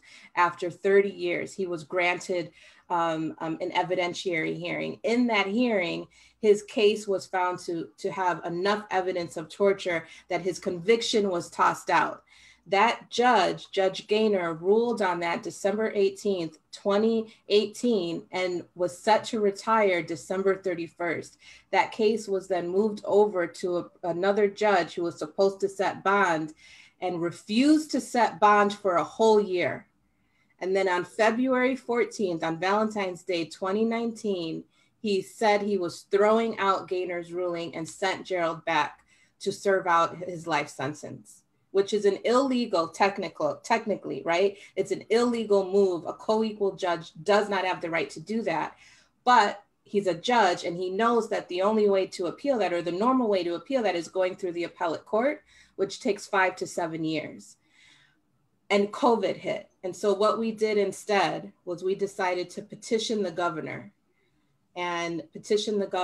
for immediate clemency. And that was successful. So we petitioned, we organized for a year, we had actions, we had marches, we had telephone drives, email, letter writing campaigns. And on April 1st, Governor Pritzker commuted Gerald's sentence and he was able to walk free. And so he is free now. So August, I see you. Yeah, no, this is very rich, Aislinn, the report. And again, sorry, we can't hear from Gerald, but I was just curious, a question for Horace. Does the Commission of Inquiry know about the Chicago torture details? There was an expert witness about that's all in the report. Okay, good. Just wanted to make sure. There was an expert witness on torture from Chicago. Okay. And so what the next steps are with Gerald is that, his case now, the Illinois Supreme Court ruled a week ago that what Judge Hennelly did was in fact illegal. And so they tossed out his ruling, which was great. But the state still can decide to create a new trial. And so that's what we're waiting on. So there is the potential. And if the state's, the special prosecutor who has been appointed is allowed to move forward, he will prosecute. He will try to re-incarcerate Gerald. And so while we have had some wins in Chicago in terms of exposing the fact that torture is institutional, and there has been the firing and the incarceration of one cop, the system, the entire system that is complicit remains unchanged. And so we are seeing coordinated and intentional attacks targeting torture survivors, trying to re-incarcerate people, and trying to roll back the wins that we have. And so unfortunately, Gerald's not here to speak for himself, but he is free now, and we are determined to keep him free.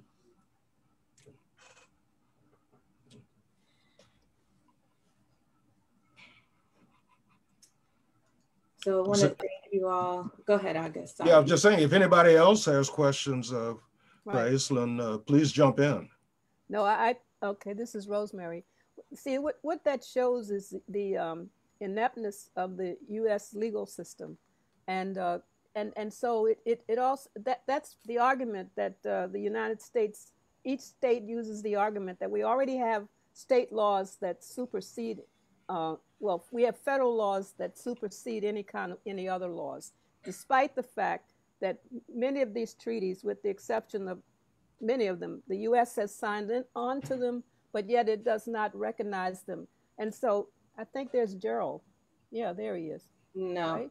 No, it's somebody else. It said Gerald Reed. Okay. So that's the struggle that we have. But its precedence has been set, and we can move forward.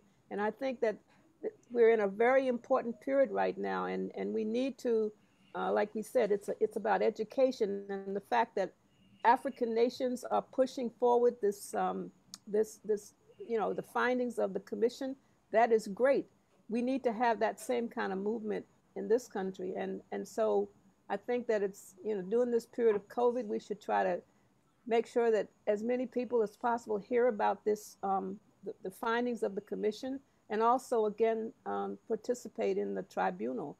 I think that's going to be really important, because it's really about educating the people in this country that the law. I had a law professor I'll never forget, and I raised up. His name was Haywood Burns, and one of the things that he always taught us, he said, never forget that race rules the law. And that's so true, and we're seeing that it's replicated century after century, and we have to use these forms to expose it and to push forward and to use the instruments of international law. Sometimes we may not be able to bring them into domestic litigation, but we can use the frameworks. You see, in housing, education.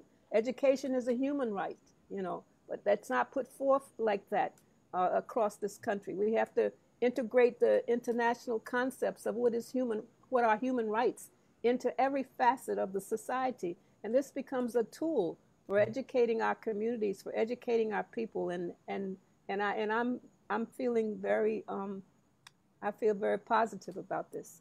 So the struggle continues, while at the same it's incredible. I mean, I think that the work of the commission is it's just so important, and the results are just great. And I would really encourage people to go back and read the Patterson, Paul Robeson, We Charge Genocide, because that's the foundation, and we have enough documented evidence to show that we can use some of these instruments in the international forums. August, can I chime in? Please. Yeah, well, first of all, I just want to commend Sister Rosemari on her presentation. It was beautifully contextualized and historicized. I hope you would consider publishing it somewhere or sharing it with us, but it was beautifully done. I want to do a big shout out to my comrade, Horace, who I have not seen in a few years, in a couple of minutes. Thanks for expressing your concern about my health, my brother. I'm still fighting. I'm fighting the good fight, taking it one day at a time, but trying to stay as involved in the movement as my energy would allow me to. But Horace, thanks also for really summarizing the report of the International Commission's findings, and for lifting up the importance of the 10-point plan that has been outlined by the CARICOM Reparations Commission. I'm happy to see that the plan has made its way into the Commission's report. I'd also like to suggest, Horace, that as the Commission moves forward with its work, you should also keep an eye on what's been happening with the reparations movement here in the United States. It has literally exploded since last spring. Of course, it has also been influenced by the mass protests that have been taking place in the streets of US cities and towns last year. That force, that tremendous galvanizing force and energy that came out of those street protests have informed the way a whole lot of folks view the contemporary reality. It has changed the lens within which issues of racial equity, issues of historical justice, reparatory justice, etc., have to be viewed.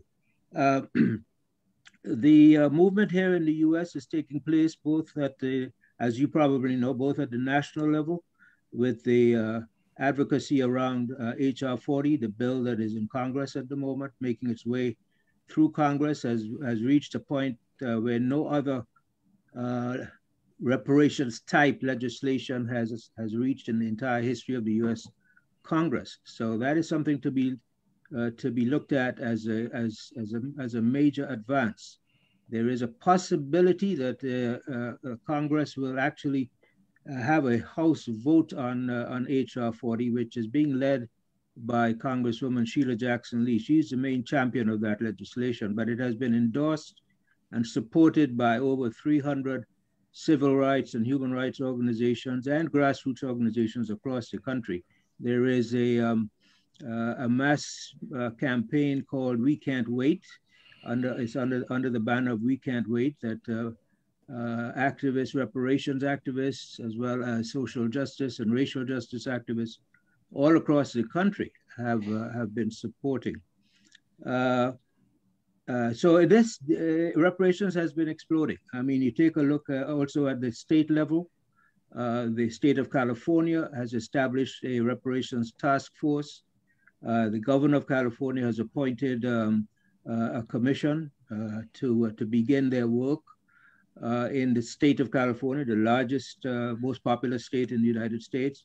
You have the city of San Francisco itself, as one of the largest cities in the US, has also established its own reparations commission. You see the similar energy cropping up at municipal levels all over the US, places like Evanston, Illinois, Asheville, North Carolina, Amherst, Massachusetts, up in Rhode Island. I mean, all over the place. And with student activism, particularly Black student activism on college campuses on the rise, we are finding too that students are taking it on their own to establish local reparations groups to demand from their institutions, from their universities, many of whom had been actively involved in the African slave trade. George Washington University is a prime example, but also several of the Ivy League schools have had a long and sordid history with African enslavement in this country. So all of this is now bubbling up from the bottom and forcing itself onto the public discourse and also onto the political agenda. So I would suggest that, you know, the links between, in fact, the links between the CARICOM Reparations Commission and the reparations movement in the US is very strong. There is regular communication going on between the commissions in both places, and you're going to see in the coming months, I think, some really major global reparations initiatives emerging that will reinforce the not the demands, but certainly the recommendations that your commission's report has put out. So anyway, good to see you, my brother. Thank you. Thank you all so much. Before we close, I just want to ask each of our panelists and invite in the co-chair also to answer. If you could answer in about a minute.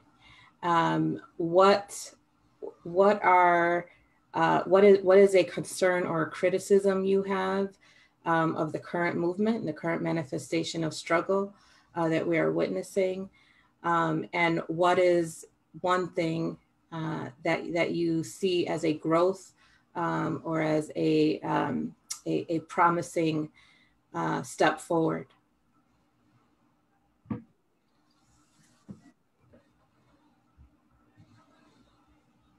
Well, I would like to just respond to some of that because it's a constant question. I'm very during this period of COVID and the pandemic, and I've just been so encouraged by folk going out into the streets anyway, using the technology in creative ways, reaching people. I mean, I know that I've been in Zooms and a lot of these platforms where we would have had a community meeting with 5 people, and then we look and see 60 people staying on, getting the information and then using the information. So I'm encouraged by that. I'm very encouraged by that, that despite the fact that we're up against a dreadful, a challenging situation, we're still doing it. We're still mobilizing people. We're still organizing. So that's very positive. I think my concern is that how do we use this energy right now that we have, that we see, to expand our movement by incorporating the domestic issues with the international issues. I think that's because we're in a global world and we see attacks coming. For example, right now, there is a blockade against Cuba where it's just amazing that people are not able to talk. We're not able to have Zoom contacts with people. So the foreign policy of this country needs to be challenged, particularly with our neighbor 90 miles away. So that's a concern that I have. I think that of course, there are criticisms about accountability in terms of, I think August, the brother Mel mentioned, how folks step into situations from the outside, assuming that people in their own towns can't handle issues, and they go away with big bucks, and no accountability. I think we have to start calling people on that. That's a real important piece that we have to be during this period. We have to be critical of folk who are using the blood of our brothers and sisters to capitalize off of that. I think that's a concern that I have within this, some of the current stuff that's going on. So it's those two things. I think on the woman question, that we still need to look at the impact that this pandemic has had on Black women in particular, and how we need to be raising each other up about that, and to incorporate that into the whole question of Black women and trans folk into our mobilization and seeing the importance of that. I'm encouraged by the response that I've seen against the genocide that Israel is committing against our Palestinian brothers and sisters, and the broadness of that. So those are some of the things that I think are positive that's going on, despite the ugliness and despite the alienation.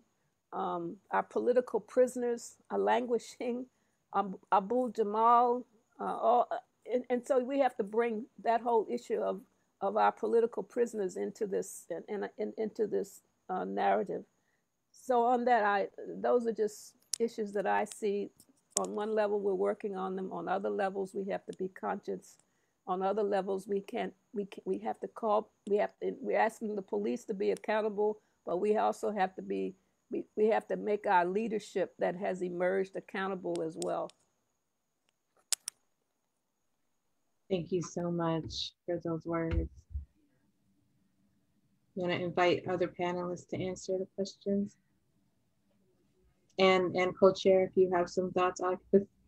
Okay, I would want to underline a few points about where we are, and to say that we are in a qualitatively different place because of the crisis of global capitalism and because of the fact that US imperialism has been diminished and that the military management of the international system cannot continue as it has gone on before. And because the military management is under stress, it has created a crisis within the ruling class in the United States of America.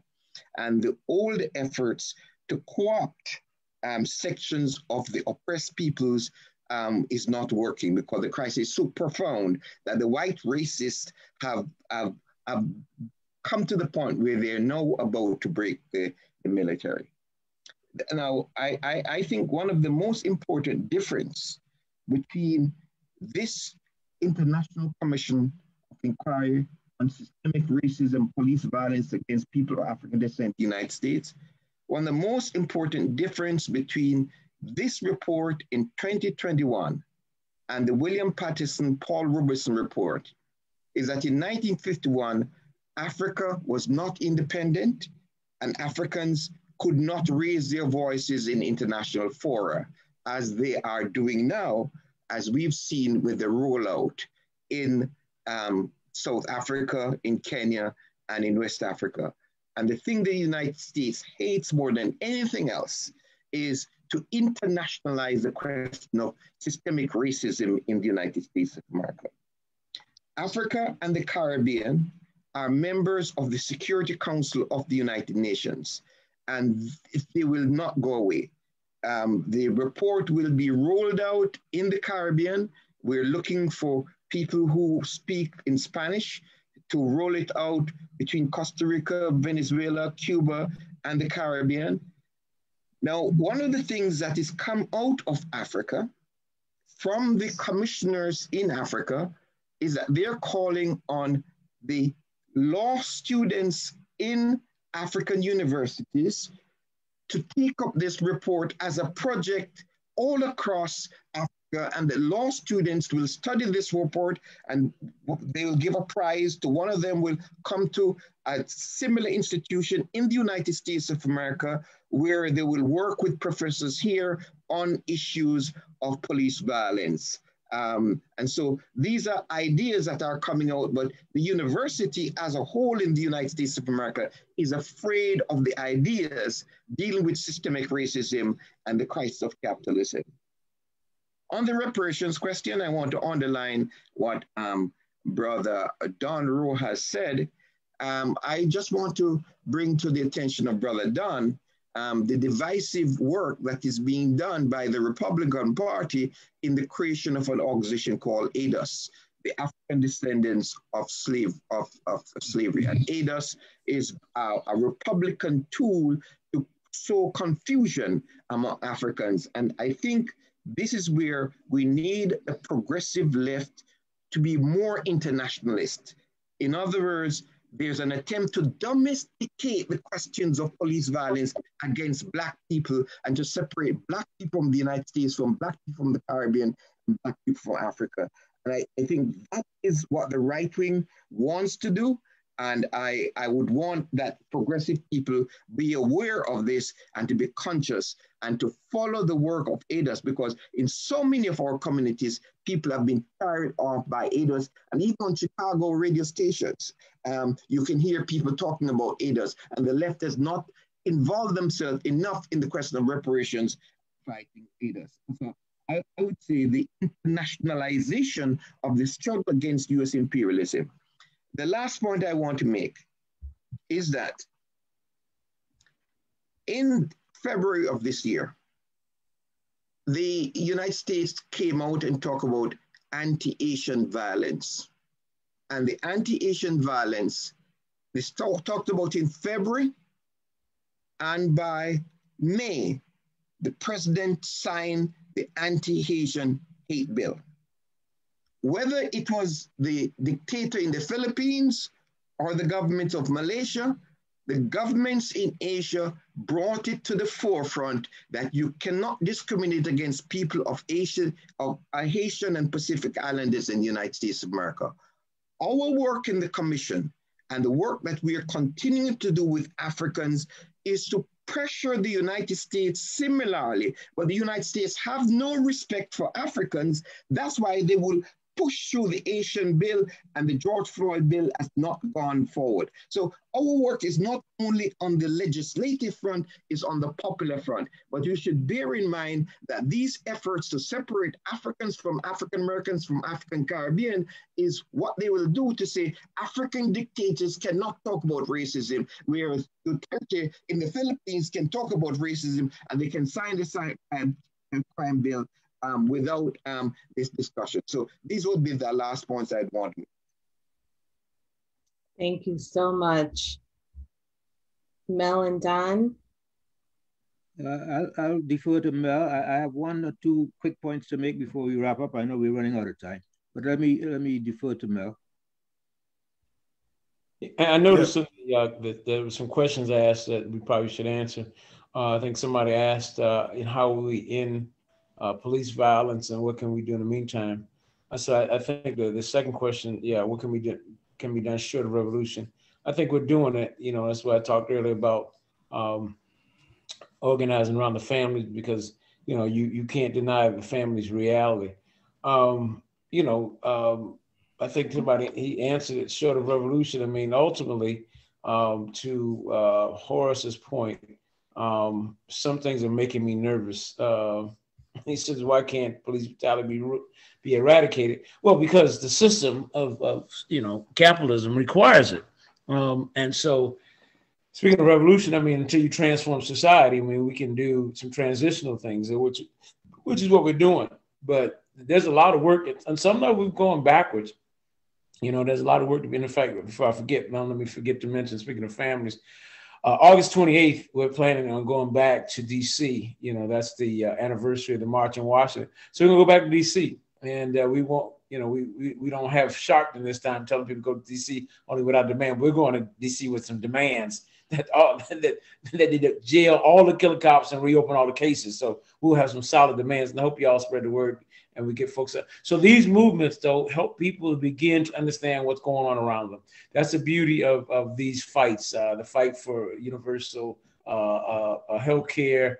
All these fights open the door to young people understanding what they're up against in general, right? It's what, let's face it, it's how most of us came to consciousness, right? By whatever it is you were dealing with personally. If you're Black, racism kind of made you start thinking about stuff. Police violence, or if you're a woman, sexism. If you're a Black woman, racism and sexism. So a lot of things, these things can wake you up. To Horace's point, we've gone kind of backwards. We've taken some stuff, and it's kind of scary. See, I get it as oldest person. The ADOS thing makes me nervous. The provincialism that I'm starting to see among Black folks there's a young group of young people here who are all fired up, or even in this city, and they said they want to organize something around ADOS, and they mean well. But what it comes from is, I think when we were younger, because of the times, there was stuff you could learn. There was like books laying around. Even you might accidentally run into something to taught you something, right? Or there were people talking about politics in the right way, or in community, talking about international, And so, not having those conversations, now we're doing this, is good. There need to be more of them, because they're just picking up what they hear, and it sounds good, right? Because I get it, Black folks feel like, man, we're getting our butts kicked, and it's like everybody always coming in getting more than what we have. And so we've got to go back to teaching people internationalism, Pan-Africanism and internationalism. We've gotten provincial. In fact, this society does everything it can to divide us, right? So we get divided on every. I mean, I'll never forget a week or two into the fight for prosecution of Derek Chauvin and the Three Stooges, I call them. There was a tweet on Twitter by a black woman who said, "Oh, the black men ain't here for us," and it got like 30, 40,000 likes. Now in the midst of this big fight, we're all together, and it's like, whoa. Black women ain't gonna get free without the rest of the black folks. Black men ain't gonna talk about us black. This stuff has got to stop. We got to start looking at things as a unit. We got to start rebuild. Like I wrote that piece and I put it up here because I forgot to mention one of the things that's happening here is that the community violence thing has brought out some of the opportunists. You know what I'm saying? And folks talking about it, and they're throwing rocks at folks fighting police violence as if we're doing something wrong or immoral, and as if you can actually solve, at least with police violence, you have a chance to make some real progress in that sense against community violence. The only way that solves ultimately is, as I pointed out, through a revolution, but short of that, you have to build community. They're running around talking and throwing rocks at people who are trying to, get justice for these other grieving moms. They're trying to pit one against the other. It's insane. My point is, though, the system is finding every way possible to separate us, right? And it's really important that we begin to start talking with one voice. Black men and black women got to come together. We've got to stop. It's like every little thing that can divide does it. It's crazy. I mean, we expect them to try to divide us, but we've got to find ways to combat that thing, because I'm seeing it more than ever before. And the provincialism, and the anti-Pan-Africanism and so it's hopeful to see black people supporting the Palestinians. And we got to have more of that. Maybe we got to have more teaching sessions about why it's important to do that, why we still should oppose, why Obama bombing Libya was a terrible thing. Because Bill Clinton couldn't bomb Libya, by the way. It couldn't happen, right? And it's sure as hell, nobody could have bombed Libya back in the 70s. It wouldn't have happened, right? Black people would have been in the streets like you wouldn't believe in the 80s. So clearly something has changed, and we've got to figure out a way to get back that. And I think we've seen hopeful signs with especially white folks beginning to see police violence as what it is. But I don't know what's going on in our community that we're taking this giant steps back. But we got to get back out here and help folks begin to see that we're all part of a larger and global picture, because this provincialism, I think, is killing us. It's to our detriment. Yeah, Sorry, August. Yeah, I was just going to follow up. Go ahead. Oh, I was just going to say that I'm glad Horace raised the ADOS phenomenon. I didn't know about it until right before the pandemic. I started seeing leaflets on campus at the University of Minnesota organizing meetings for that crowd. And yes, it's provincialism, divide and rule. We know where it comes from. We know about the history of Africa and other third world countries and the use of provincialism to divide people from one another. Just to mention, to point out that the situation in Minnesota, we're going to have some opportunities to organize around. Remember, this trial is not over with. The judge, Cahill, has yet to sentence Derek Chauvin.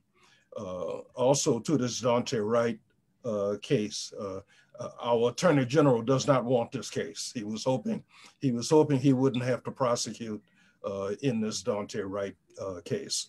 And so this will also be opportunities to help educate on what the police are.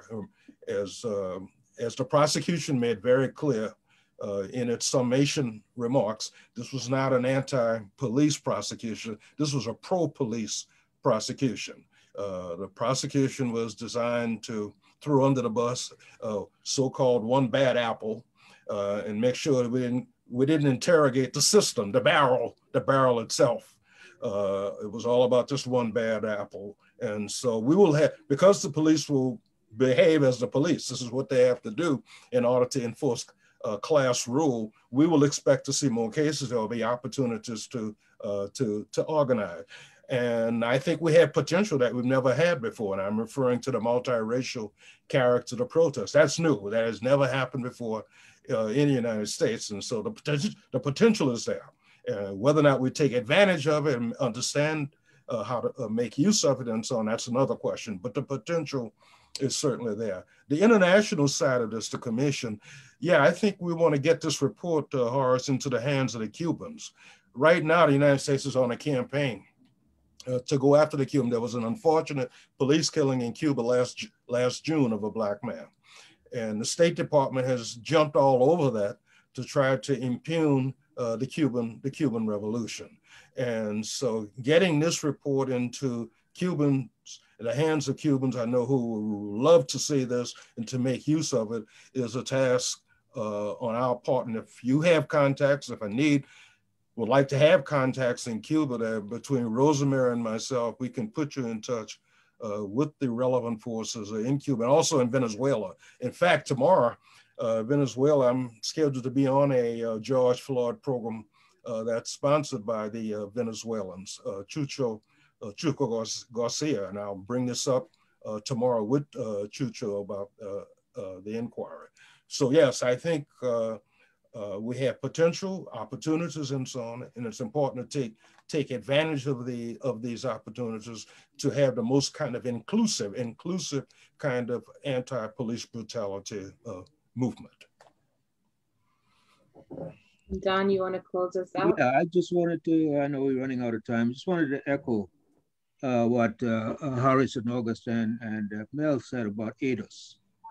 We are very familiar with their games. This is a very dangerous group, not only doing the dirty work of the Republican Party, in an attempt to divide the Black community geographically and so on. They are agents provocateurs. I mean, they conduct themselves as such. They're on a mission to disrupt any progressive Pan-Africanist narrative that is emerging within the reparations movement. And so, yes, let's keep a very close eye on them and let's find ways and means of isolating them and exposing them. It's a very dangerous phenomenon. Thank God they have not yet infiltrated the reparations movement in the Caribbean, but they certainly are very active, especially on college campuses in the United States. And I'm sorry, do you know if Cornel West has appeared on their platform and spoken on their platform? Yes. Cornel West has appeared on their platform and has said positive things about them. I don't understand how he could justify that. But they have tried to use that, as a vote of confidence by a leading public intellectual. Hold on one second. Let me just see. Go ahead, Horace. This is my son. I got a hello. I think panelists here should bear in mind that book that Doherty has published, which is being used as a Bible for this reparations. There are so many fronts that we have to fight on, but I think we have to pay attention to these different fronts so that when the university is a site for the struggle over the discourse on reparations and systemic racism in the United States of America. And we've been trying to bring to our attention for our brothers and sisters in Africa and the Caribbean and in the Black community here that we should not be fighting over reparations and divisions between Africans, Caribbeans, and African Americans, because ultimately we have to join hands with the First Nation peoples, because the genocide against the First Nation people is the ultimate crime that was committed in this society. Thank you all so much. This has been just extraordinarily stimulating for me. And so I'm just so great to have been able to share space with you all and to hear your thoughts, your work, your lessons that you're sharing with us, and also the materials. There have been such an amazing amount of materials that you all have shared in the chat and that we can make available on the website when we publish us share this recording. So I want to thank each and every one of you again. And the work continues. We are indebted to the lessons of the past, the fighting that has been a consistent reality of Black struggle in this hemisphere. And that legacy is being carried on today by the millions who took to the streets during the uprising last summer, and is continuing in the solidarity actions in defense of Palestinian liberation, and the continued to demand the continued work to end police killings in this country, and policing as we know it in this country, to free all incarcerated peoples, especially political prisoners and tortured survivors. And so I want to thank you all again. This was an extreme honor on my part.